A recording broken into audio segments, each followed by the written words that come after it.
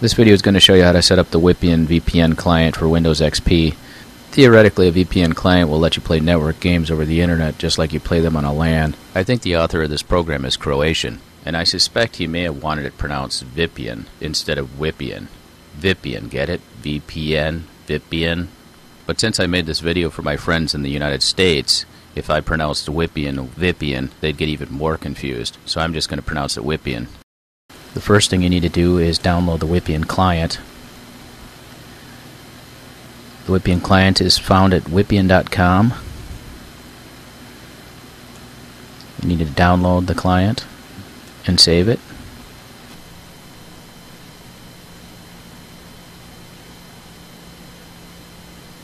You need to run the file that you saved and run through the Wippien setup.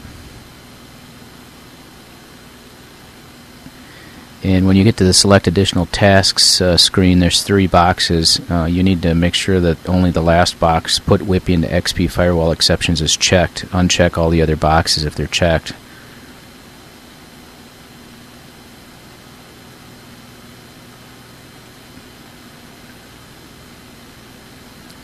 Once you're done, you don't need to view the release notes, but you want to start Wippien now. Wippien uses Jabber accounts to display contact and friend information. Jabber's sort of an instant messaging type client, and you can register for free with Jabber server. If you have an existing account, you can leave the I have existing Jabber account radio button checked and type in your Jabber ID and password. Otherwise, you need to check the radio button, I need new Jabber account. You can create a Jabber name and an ampersand, an @ symbol, and type in jabber.org if you're in the United States, and the server will automatically be completed, and then type a password.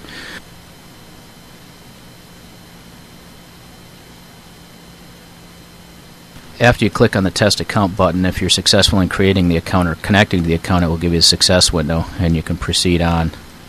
Now we can choose an icon that shows up in the contact list for us. And click Finish. This will bring up the Wippien contact list. We'll get a couple other pop-ups too. We can just skip through these. If you don't need the instant messaging thing, you can just download Mini VPN as it shows in the prompts. We'll skip the language files download as well. And then we're going to exit Wippien by clicking on the exit button in the lower right of the contact list. Now we need to go to the Start button, My Network Places, and right-click on that and click on Properties. And that'll open Network Connections, and you should have a Wippien connection. You need to select that and right-click on it and select Properties. Then scroll down and select Internet Protocol TCP/IP Properties. And you'll see that the IP address is filled in by Wippien already, but we need to fill in the default gateway values. So we're going to type in 5.0.0.1, and then we'll click on the Advanced button on the lower right.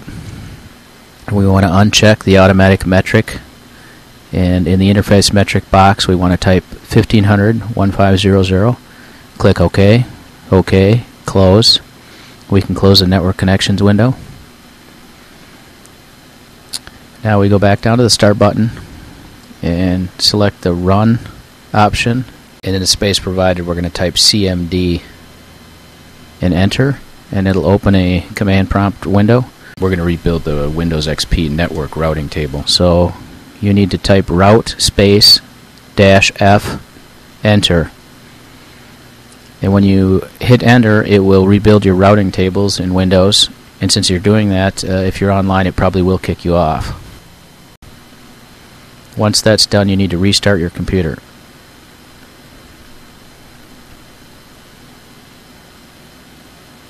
After the restart, we need to click on the Start button again, and I'm going to show you how to check your routing table. You can also use this for debugging later.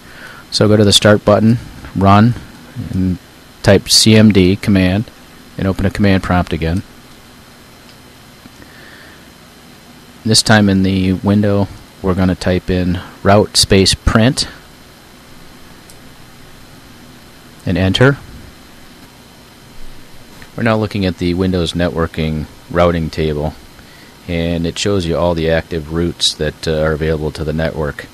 And we just want to make sure that the 5.0 routes are in there properly. What we can tell is looking at the metrics as well. On the far right, there's several 1500s, and they're all 5.0 IPs. As long as those routes are available, you should be fine.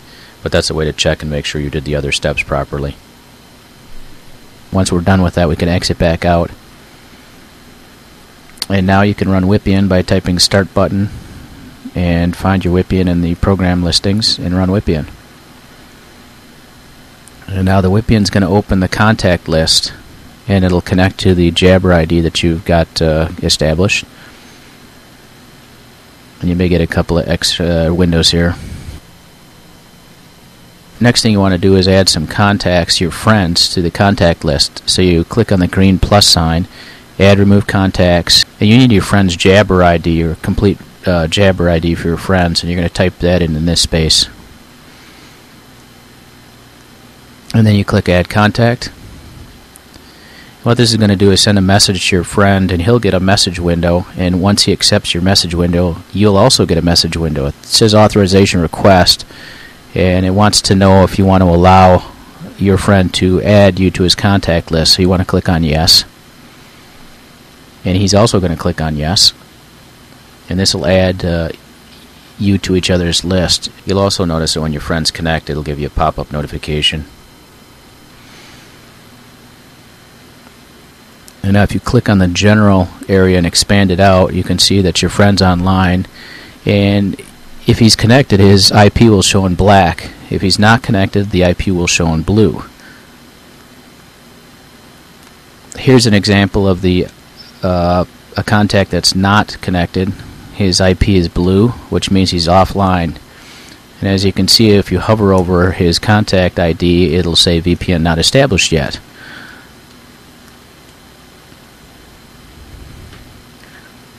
If you want to look at some extra information, you can hover over the other friends in your list, and you can right-click on those, and there's a couple other options as well that you could use for debugging, such as the pinging person.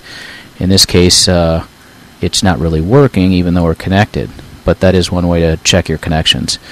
Once your friends are online and their IPs are showing black, you should be able to just start your applications that you want to run over the network, and it should work fine, so good luck.